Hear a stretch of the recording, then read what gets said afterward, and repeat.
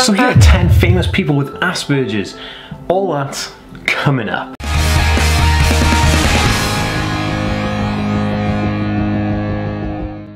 Hey guys, welcome back to the Asper world. My name is Dan. I have Asperger syndrome, ADHD, OCD and dyslexia, and I make weekly content on this type of subject. So if you're new around here and you'd like to learn more, remember to hit that subscribe button by clicking the notification bell down below. And if you're watching on Facebook, be sure to give this page a follow.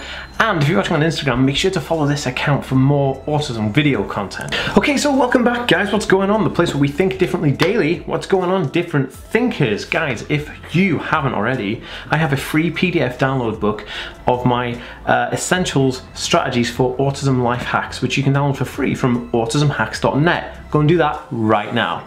Guys, excited. I haven't done one of these kind of like celebrities with autism kind of videos for a long time. Make sure I'm in focus here, guys. So I haven't done one of these videos for a long time where I'm doing like celebrities with autism and stuff like that. So I've picked out 10 historical icons that are on the autism spectrum, and I want to go through them with you right now. This is super dope. Guys, if you have anything to add question-wise, you can always pop me a comment down here. I read every single one. Or you can hit me up on Twitter and Instagram. I message everybody back, and so I'm always open for DMs. Okay, so here are 10 influential historian icons who are famous and they have Asperger syndrome. All right, let's get into it. Okay, so the first one, most notable and probably most common, is Albert Einstein. He's an influential scientist, and he, did the theory of relativity, and he pretty much is just an absolute gem of a guy. Albert Einstein was very notably a bit of a different thinker, and he was a scientist who did amazing things, and he was also on the autism spectrum, because basically these were all done by people looking back at people who are historical figures and icons, and then kind of like applying the same kind of diagnostic criteria as they would today. So that being said, Albert Einstein would be on the autism spectrum if he was run through the diagnostic today.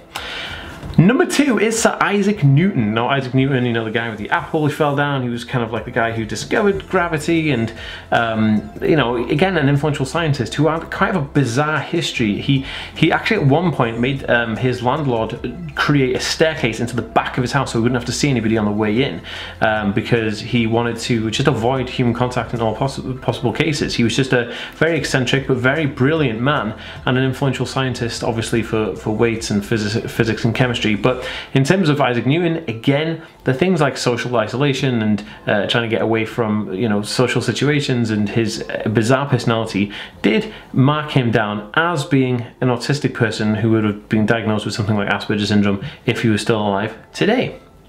Okay guys, so number 3 is Hans Christian Andersen. Now Hans Christian Andersen is a very famous author, a very impactful author actually. I think he'd done like so many books, but Hans Christian Andersen again was put through the same criteria and said that he had autism. So I always find that the Hans Christian Andersen one was very interesting, because it's nice to see authors being kind of on the autism spectrum and things like that, because a lot of autistic people do have issues with reading and writing, so that was kind of cool.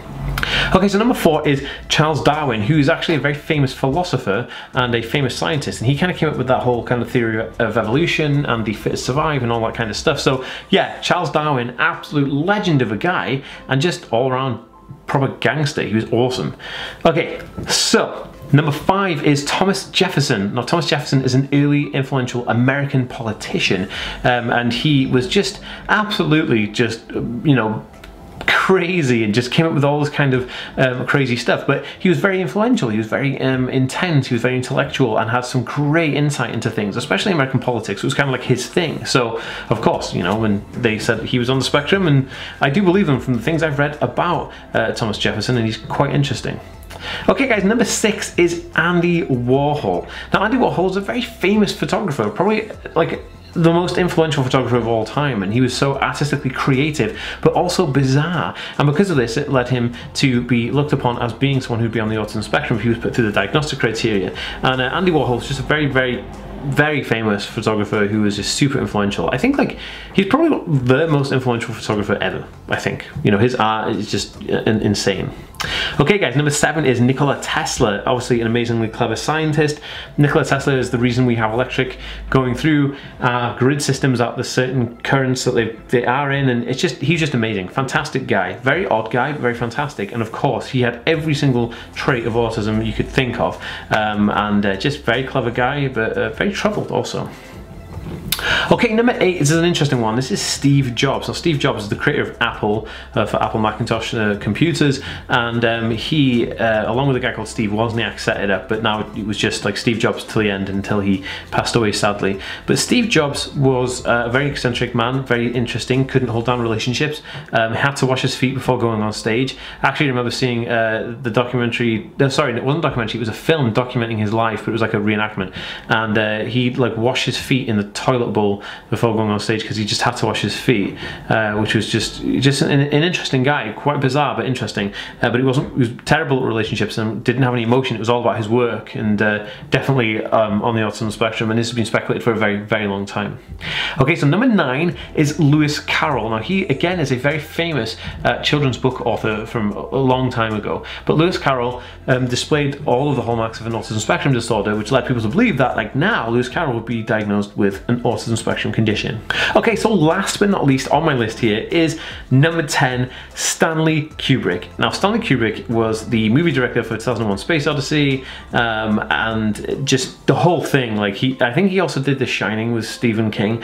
But Stanley Kubrick is just a very influential, very, very talented creative director of movies and stuff like that. And again, his intense kind of quirks and his differences and the way he thinks really put him on line to being seen upon as being an autistic person, which is just absolutely fantastic, and I think he's awesome. So yeah, that's really interesting. Now, if you guys have anyone else to add to this list that you think I've missed off, pop it in a comment down below. Why not? If you liked this video and you thought it was fun, please share it on Facebook, Twitter, and Instagram, and I'll see you next time, guys. Peace.